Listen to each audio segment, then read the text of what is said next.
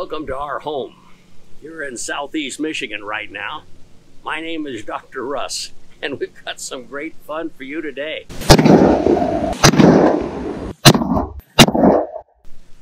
Our concern today is that we can get tired of target practicing, particularly when it comes to shooting paper. Even if that paper is exciting birchwood, casey, reactive splat targets, they're fun. I don't even use regular paper anymore. But what happens when you get tired of using those? Well, one of the answers is these big blast caps that can go on any pop bottle that you like. We can fill them with flour and make a real big white explosion. We can fill them with water and put red dye in. We can take some water like this and we can put some blue dye in. This is just food coloring. And after we turn this water blue, we could put some soap suds in it from this Dawn dishwashing detergent, and maybe get some bubbles in the air. If nothing else, there'll be some suds, and that'll kind of clean up the area, wouldn't you think? Well, that's what we're going to do. That's what we're going to do with all these bottles. Now, let me tell you a little bit about these.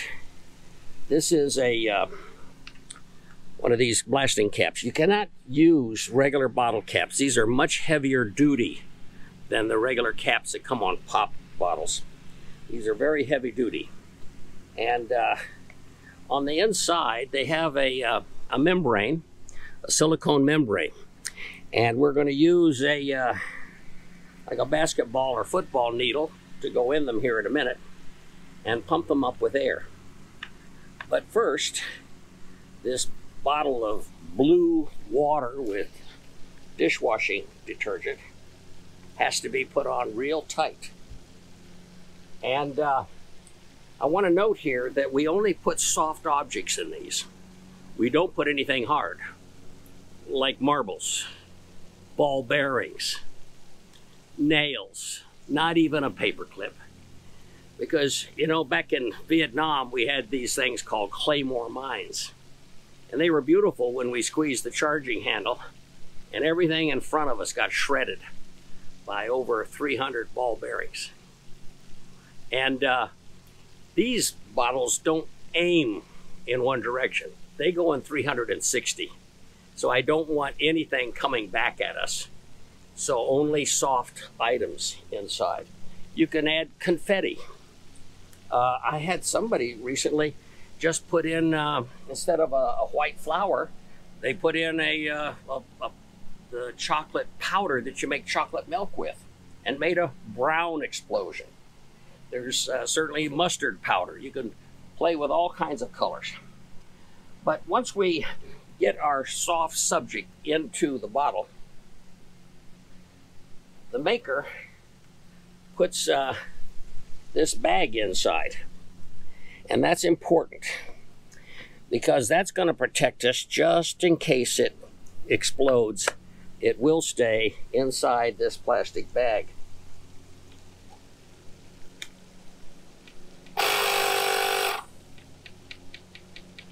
You could fill it with a hand pump. I'm filling it with this Ryobi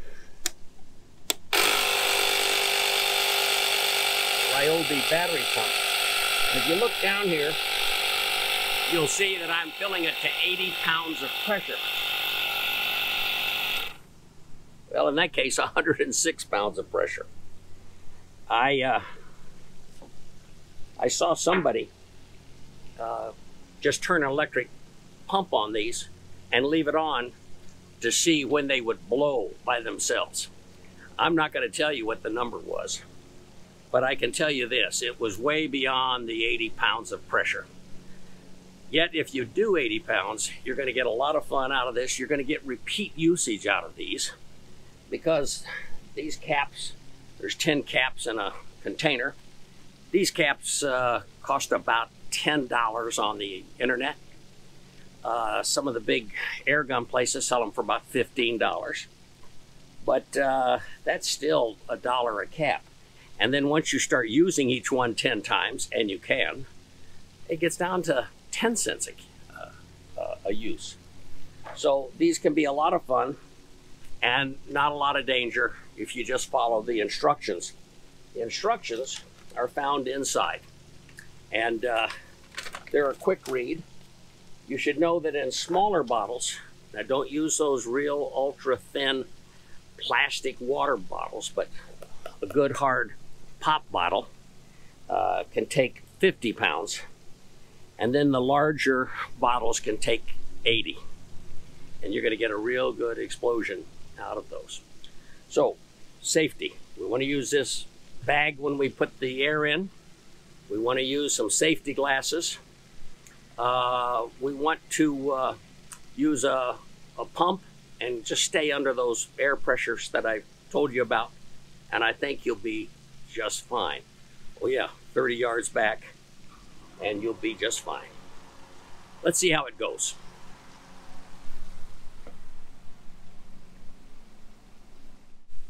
Okay, we're going to use 3 different air guns. I thought we would use 2 from Umarex, and trust me, Umarex is not paying me anything for these.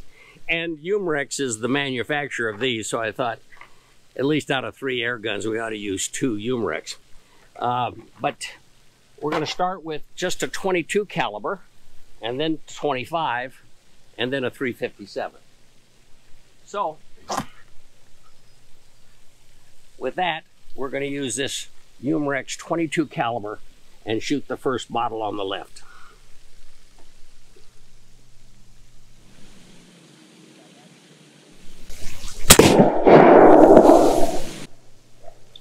Pretty loud, huh?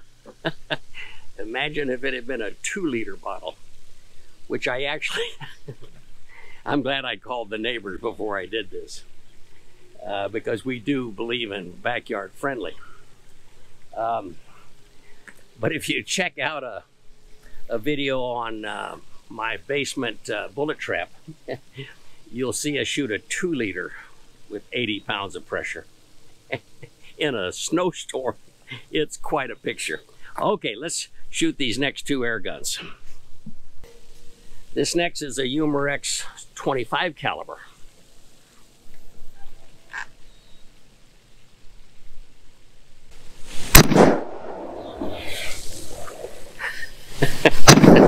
I hope my neighbors forgive me for this. It's a one-time deal. And lastly, a 357.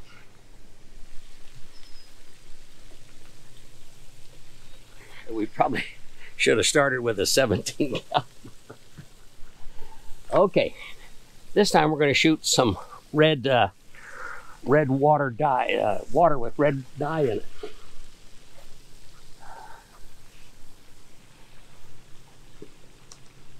Then we'll shoot the blue soap suds last.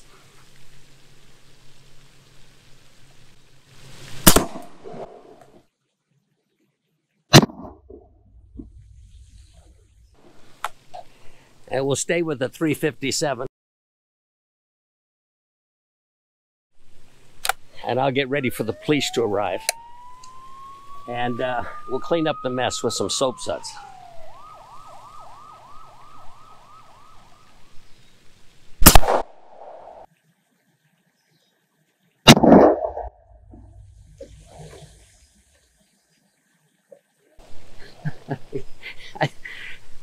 Renee, how many bubbles of soap did you see come down? Too much. Too much. Well, this gives you a little idea about some backyard fun you can have when your paper targets get a little bit boring. This is a balance between breaking up the boredom and remaining backyard friendly. You may want to take these to a field somewhere and shoot these bottles. Let me tell you a little bit about next week. we're going to be talking about pellets. And it'll be a little video you've never seen before. Oh, there's videos that weigh the pellets, make sure they're all the same height, or rather weight. There's going to be a visual inspection to make sure that that skirt on the back is nice and round, because when we have an imperfect pellet, that's when we have flyers, and the last thing you want is flyers in competition with your friends, in competition that's serious, and when you're hunting. Well, we're going a lot further than that. We're going someplace you've never seen on YouTube videos before, and that is underneath the magnifying glass. I don't think some of the manufacturers are going to be too happy with me when they see what you're going to see next week with a close-up, a real close-up of what these pellets are, so that you might pick the best pellets of all for your air gun. I want to thank you for the attention you've given our videos. We're just 7 months old. We've got over 52,000 viewers. We have over 525 subscribers. We're growing leaps and bounds. I can't even explain it. But let me tell you how you might help. You see, you need to give us a thumbs up, because if you don't give us a thumbs up, Google gives us a thumbs down.